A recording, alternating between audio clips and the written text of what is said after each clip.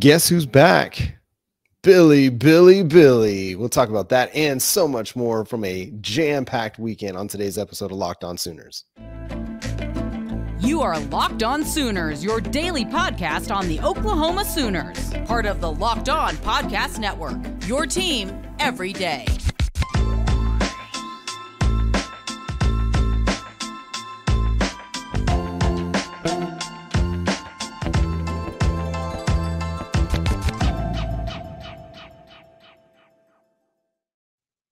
What's up, Sooner Nation? Welcome to Locked On Sooners, and thank you for making Locked On Sooners your first listen every single day. Today's episode is brought to you by PrizePicks. Go to prizepicks.com/LockedOnCollege and use code LockedOnCollege for a first deposit match up to $100. Daily fantasy sports made easy over at prizepicks.com. Thank you for joining us. My name is John Williams. You can follow me on Twitter at John9Williams.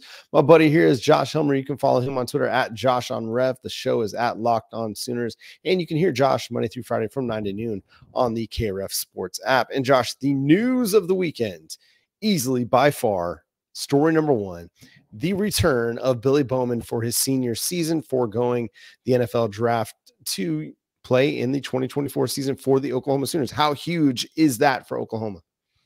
Oh, it's gigantic. Obviously, you were hopeful that you would get one of or both would have been gigantic for Oklahoma defensively with Danny Stutzman and Billy Bowman. But to get one half of the equation in Oklahoma's defensive backfield back means that Oklahoma with Bowman, with Bowen, with some of the young talent around those two, in addition to Bowen, has a chance to be pretty special if you can keep Gentry Williams healthy. And obviously, we're going to talk about a cornerback addition for Oklahoma. It's got a chance, the defensive backfield, because of Billy Bowman's return, to be arguably the obvious strength of Oklahoma going into next season, or one of them, certainly defensively. So, no, it's a massive addition back into the fold for Oklahoma as they make the move into the SEC. You know, I look at the safety room in particular, and I think, okay, there is a lot of talent there. Peyton Bowen, obviously, the 5-star, he had a ton of reps this season, made some plays, showed that he was a dude that is going to be a really, really good player, still relatively inexperienced. And then you got Robert Spears-Jennings, another guy who relatively inexperienced, but you saw some really positive flashes from. Yes, you hope those guys take steps, but were you ready to thrust them into full-time starting roles next season? Maybe you wanted some veteran leadership out there, some guys that you felt like, okay, we know what we're going to get out of Billy Bowman. We know that he's going to be a playmaker in the back end for us. You love the fact that he's back. I mean, it definitely raises the ceiling for the safety room and the defensive back room as well, because as we're going to talk about, I mean, it's going to be a really, really young group. Presumably, Woody Washington's gone. Now, we know Key Lawrence is gone. Reggie Pearson is out of eligibility. You needed to have some veteran stability back there, and Billy Bowman brings that going into his 4th year with the Sooners now. And he just keeps getting better and better each year. You know, I mean, he was good as a freshman in a rotational role, playing, you know, a variety of positions. He got better in his 2nd year when they really lined him up as safety and said, hey, you're a safety. And then when Brent Venables came to town, Brandon Hall, it's just continued that trajectory uphill.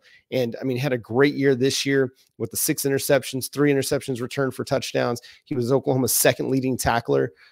And I think it just goes to show that, okay, you stick with the process, you continue to trust your development, you continue to build upon your game, and you can show that progress and show that development. And you look at places like Pro Football Focus, he was the 5th highest rated safety for the 2024 NFL draft class.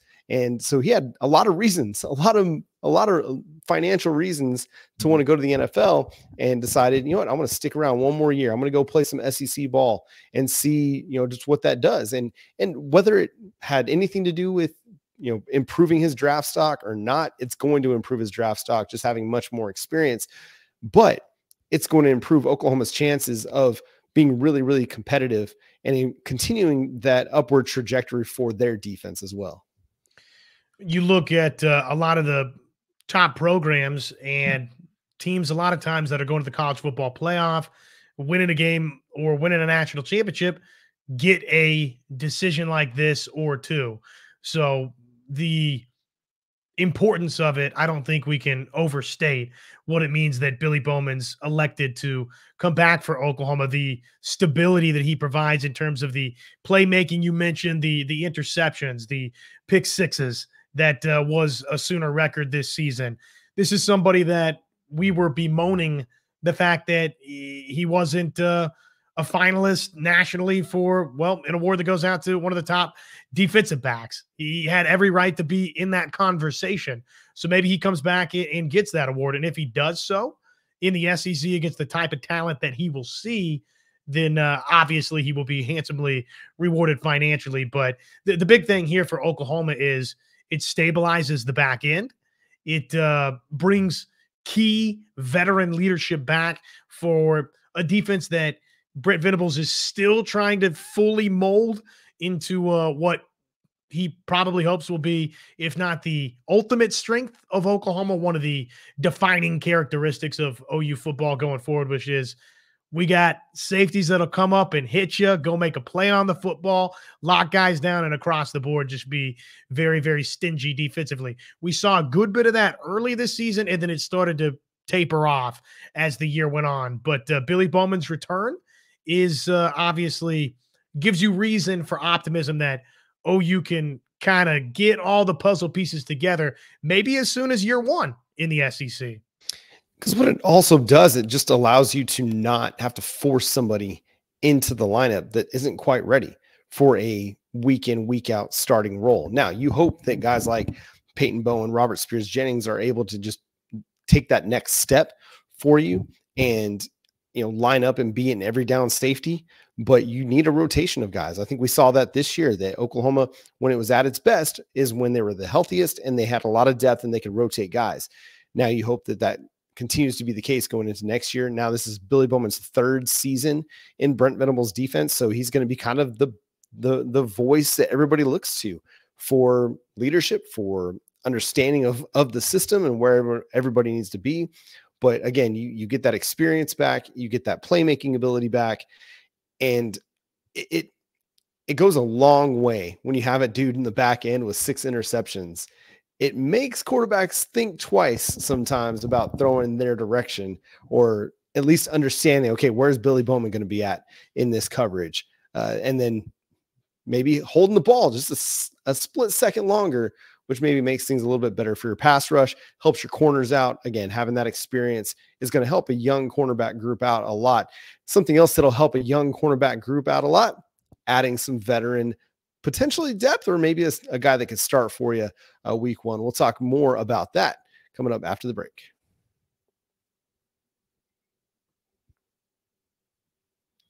Passion, drive, and patience. What brings home the winning trophy is also what keeps your ride or die alive. eBay Motors has everything you need to maintain your vehicle and level it up to peak performance. From superchargers, roof racks, exhaust kits, LED headlights, and more. Whether you're into speed, power, or style, eBay Motors has got you covered.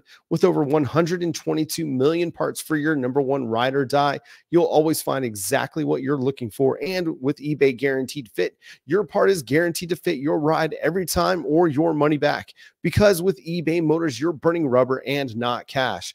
With all the parts you need at the prices you want, it's easy to turn your car into the MVP and bring home that win. Keep your ride or die alive at ebaymotors.com. Eligible items only. Exclusions apply. eBay Guaranteed Fit only available to U.S. customers. The Oklahoma Sooners secondary got another boost on Sunday as Dezjhon Malone, the San Diego State cornerback transfer, committed to the Sooners Sunday afternoon. And I think this is huge. You know, we talked about the youth in the safety room. Obviously, getting Billy Bowman back really helps them. It's going to help guys like Peyton Bowen and Robert Spears-Jennings and Day McCullough and Jaden Hardy and Michael Patterson-McDonald and Reggie Powers. It's in that room next year. Well, cornerback was going to look a lot younger and potentially, you know, have much less experience, again, with the presumed departure of Woody Washington. We haven't heard anything official, but it's expected he's going to go and pursue the NFL.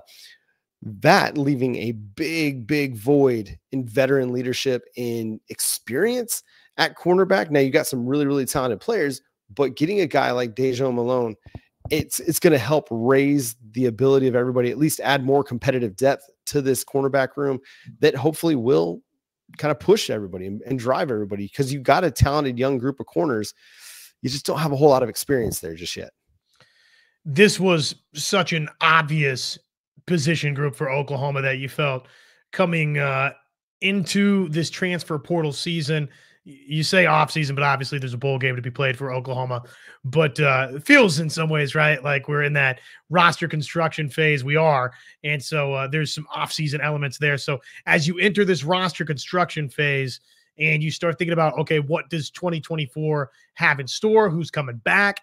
What does it all look like for OU? Corner was, beyond offensive line, defensive line, kind of one of the obvious position groups to look at and say, OU would love to add a veteran there, someone that's played a lot of football, that is experienced, that can step right in and either be a plug-and-play starter or a plug-and-play depth piece to some regard. And they've gotten that in Dezjhon Malone out of San Diego State. Let's say 90 tackles over the last couple of seasons, 12 passes defensed, a forced fumble, a sack, obviously the 4 interceptions. I like the size. That's exciting. 6'2", 200 is fun to think about. And as you kind of project what maybe this will look like, if you want to say that Malone is a starter for Oklahoma, assuming that you get that good bill of health throughout the course of a season, thinking about what the safety position and that group looks like for Oklahoma, if you tell me it's Malone and Gentry Williams at corner, I think Oklahoma's in a pretty good spot to start next season, John, in terms of the defensive backfield as a whole. Harrington maybe back at Cheetah, whatever Cheetah's going to look like, right, for Oklahoma. But and obviously there's other young names at corner to think about for OU too. So as a lot of these moves in the portal go, and we've talked about this, maybe it's not a total slam dunk that Malone just steps right in and is a starting cornerback for Oklahoma, but obviously he's going to have a pretty good chance to be that as what, an all Mountain West honoree and a ton of production to his name. So this is position Oklahoma needed to add some depth, get some experience at, and they've went and found that very quickly out of the portal. So this should excite Oklahoma fans. Yeah, just a couple notes on Dezjhon Malone here. He played a lot over the course of his career. He's played over 1,200 snaps over the last 2 seasons at San Diego State. According to Pro Football Focus, in 400 coverage snaps, he allowed just 1 touchdown. In the Mountain West, he had the 4th lowest completion percentage against and the 4th lowest passer rating against among players with at least, what was it? I lost it, but at least 50% of defensive snaps. So, the guys that played a lot, he was arguably the 4th best corner in the Mountain West statistically. But you get a guy that's going to be able to come in and compete right away for a starting spot.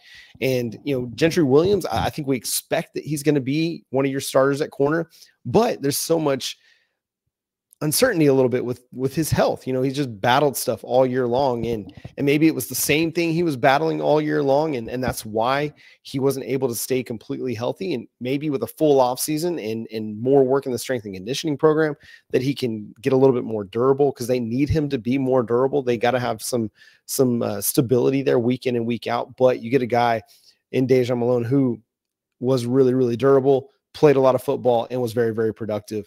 But I mean, Oklahoma's got a young and nicely talented cornerback group. I mean, Jacoby Johnson, Makari Vickers, Josiah Wagner, Jeremiah Newcomb that's going to be coming in the 2024 signing class, Eli Bowen that's coming in the 2024 signing class, Kendall Dolby, who played a lot of Cheetah this year, but could also be a factor at cornerback as well. I mean, you've got a lot of really intriguing names out there at corner that are going to be competing for snaps. But adding a guy like Malone really does provide you that veteran floor, that veteran safety net that, okay, if nobody else is really stepping up, you've got a guy that has played a lot of college football that's going to at least give you solid, and maybe he can give you a little bit more than that. And then there's Kenai Walker. I think that's another name to continue to watch, in this cornerback room, but you've got more depth by adding Malone to it. Another place where you may not have a whole lot of depth, Josh, going into 2024, and that's along the offensive line. We know that Walter Rouse and McKay Matire are out of eligibility and are moving on. Now you've lost Andrew Raym and Tyler Guyton. Now, as expected that Guyton was going to go to the NFL draft. He'd been getting top 50, mock draft positions back in the summer. Andrew Raym, it was a little bit more up in the air until he kind of posted that he was out training in California at a performance center. Then it seemed a little bit more obvious that he was going to be going to the NFL draft as well. But 4 out of your 5 starters for most of this season are gone to the NFL. So it leaves you really, really thin up front. So Troy Everett, Joshua Bates, I mean, one of those two guys, is that probably how this is going to wind up for Oklahoma next year? I would get the sense that this, if you weren't feeling that way already, that probably now you rev up the engine a little bit on trying to kick the tires around on finding a legitimate, let's go get that veteran guy that can play center for us out of the transfer portal too. I know that obviously you've went and found a transfer portal interior lineman in Everett in the last cycle. You feel really good about Bates. He was the top-rated center signee in his class. So one more offseason here of seasoning, of physical development. Who knows? Maybe he's ready to step in and take the thing over, but probably Oklahoma would feel a little bit more comfortable just going ahead and finding some interior offensive line help. You've seen the one addition with Spencer Brown, but I would imagine that 3-4 more names, if they can swing and hit, that Oklahoma would be willing to try and find out of the transfer portal up front. I mean, that just feels like the obvious, most important position of need for Oklahoma, to go find guys that can help you that are veterans straight away. You got some young guys outside when you think about, well, Caden Green could be guard or tackle. We'll see what happens there. Sexton, you feel good about the future. We've talked about Taylor at times for Oklahoma, but probably OU's going to be in the business of, if they can find 3 or 4 more guys, interior, exterior of that offensive line, they need to go find those guys, John.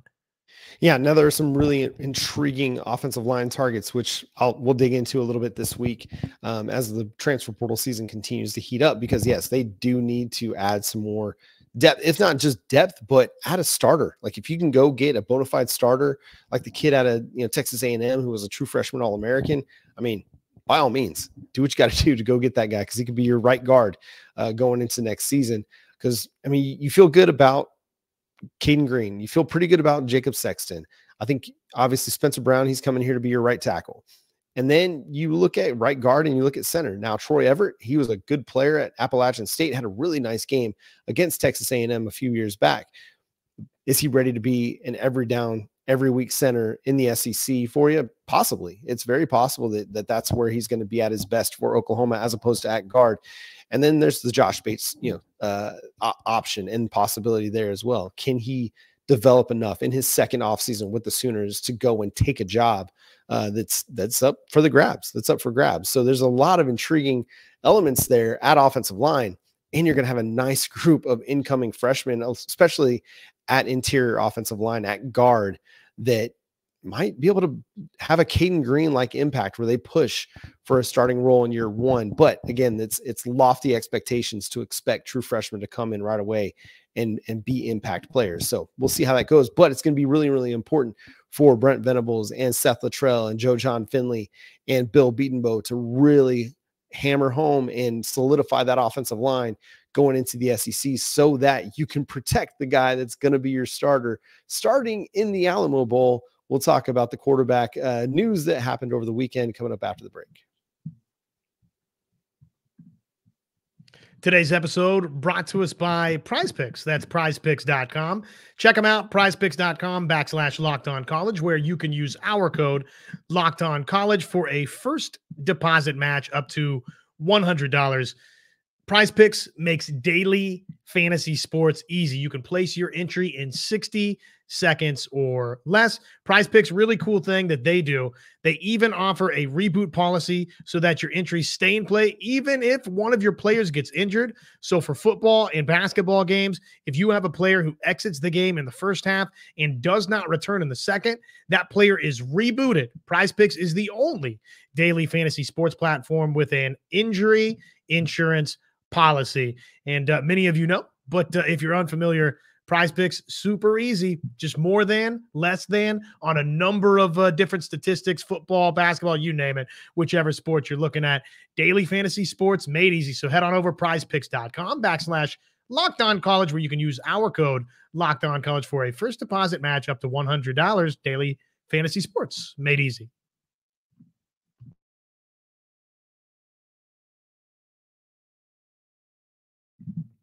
And thank you for making Locked On Sooners your first listen every single day. We are your team every day here on Locked On Sooners and the Locked On Podcast Network. Locked On has launched the first ever national sports 24/7 streaming channel on YouTube. Locked On Sports Today is here for you 24/7, covering the top sports stories of the day with the local experts of Locked On, plus our national shows covering every league. Go to Locked On Sports Today on YouTube and subscribe to the first ever national sports 24/7 streaming channel. Josh, the quarterback situation seems to have ironed itself out. Dillon Gabriel heading to Oregon. It is official Jackson freaking Arnold time. Yeah, it's exciting. Obviously, this is, I think, what Sooner fans were hoping would happen in terms of Jackson Arnold getting to play this Alamo Bowl, get a little jump start on the relationship building. You've had, I guess, that portion of it. Relationship building, maybe not the right phrasing, though there's some of that too, right? With your offensive coordinator, Seth Littrell, with Dezjhon Finley, your offensive coordinator there. But the how this is going to operate, just the operation of this offense, you get a little jump start. Quarterback gets a little seat time in this bowl game. So all of that is positive for Oklahoma. You and I sat here, and I won't speak for you, I'll speak for myself, but I felt like this was an opportunity that Brent Venables, Oklahoma, Seth Littrell, they couldn't waste. They needed to give Jackson Arnold this opportunity to, if not start the game, which would have been preferable, then serious, legitimate, long segments, series of this game. And obviously it's going to be the whole enchilada, baby. Start the game, go try and win the thing, operate, and play a good Arizona team. So this is beneficial for Oklahoma. Obviously, on the Dillon Gabriel end of the equation, I think it makes sense. Oregon gets a plug-and-play starter, someone that's in the top 10 in terms of the passing yardage career marks in NCAA football history. They get somebody that really there's not going to be a moment that's going to phase Dillon Gabriel. He's kind of seen just about anything in college football. So as they make their move from the Pac-12 to the Big Ten, it makes sense why that would be good for all parties. I'm sure there's a nice financial NIL incentive for Dillon Gabriel. And so good for him, man. Happy for Dillon. He obviously was an important piece for OU as they started this Brent Venables era, but everybody wins, right? It doesn't have to be, even if we revisionist history this thing at some point, this is what OU fans want, right? This is what probably Brent Venables wants. This is what Seth Littrell and Dezjhon Finley want. This is what probably Dillon Gabriel wants, right? Fresh start somewhere else where he's got a chance to make some NIL dollars and compete for a national championship and a Big Ten championship before that. So I look at it, John, everybody wins. It's a good fit for him. And obviously for us, now the Alamo Bowl's, I would say, a little bit more interesting. Yeah, it definitely is a little bit more interesting. And I feel like, man, there's going to be some must-see television with Dillon Gabriel in 2024. I just went and looked at Oregon's schedule, and outside of, their non-conference, they get he plays Hawaii at Hawaii. Like, first of all, how cool is that going to be for Dillon Gabriel to go into Manoa, Hawaii, and play in his home state in front of a crowd that's probably going to be, really excited to watch him play. Then they get Idaho, Texas Tech. And I mean, the home slate is pretty favorable. They get Michigan State at home, Ohio State at home. And then really the only big road game that they have, they got to go to Madison, Wisconsin, but you get you got to go to Michigan. I mean, you're going to go to the big house, and that'll be a really interesting environment for him. We've seen the weather things be, challenging at times, but then you get Washington at home. So it's going to be a really fascinating 2024 schedule and 24 season, because so many big time games that Oregon will be involved in, but also gets to play at home in Hawaii week 1, which how much of that impacted his decision, I don't know, but that definitely had to be a nice little cherry on top. But no, happy for him. And I'll remember his time here fondly. If that defense in 2022 is just a little bit better, if they're just a field goal better per game, that's an 8 or 9 win football team, in my opinion. But for Jackson Arnold, dude, it's time. Now is the time. I mean, we saw the flashes throughout the season when they gave him an opportunity to throw the football. He was really, really good. I mean, that BYU game, I'm not going to, go overboard about the way he started it. It's more to me about how he finished it, because it's hard to come in cold off the bench, having not thrown a pass in 2 months, and then to come into a tie ball game and say, go win us the football game, Jackson. It's a little bit tricky. Well, started off a little bit sluggish, got things together, and finished really, really strong. Got the Sooners the win. I'm pumped, man. I'm excited to see them just kind of air it out and let him be Jackson Arnold and not hold anything back. And I think he's going to shine and give everybody a lot of reason for optimism, going into the season. I think let's take all the positive things and build from there. And then if he does have a turnover or makes some, mental miscues here and there, it's okay.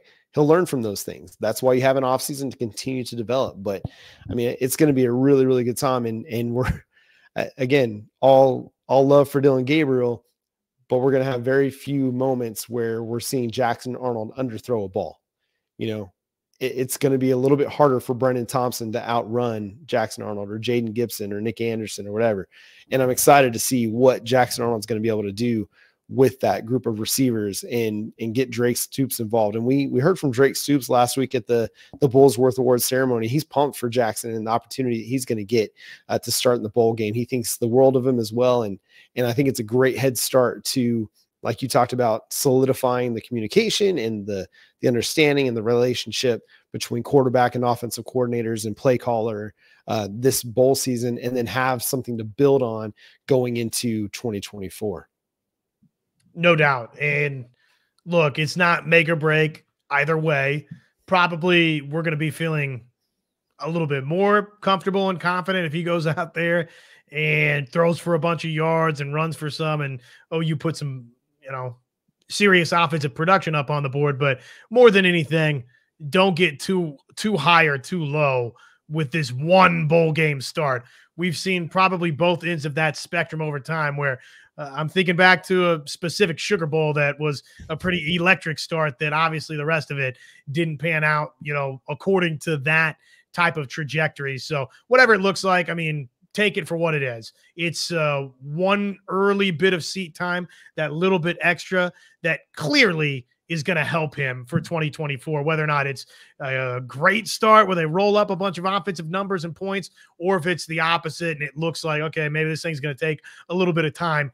Don't get too one way or the other over it. Ultimately, it's a positive for Oklahoma.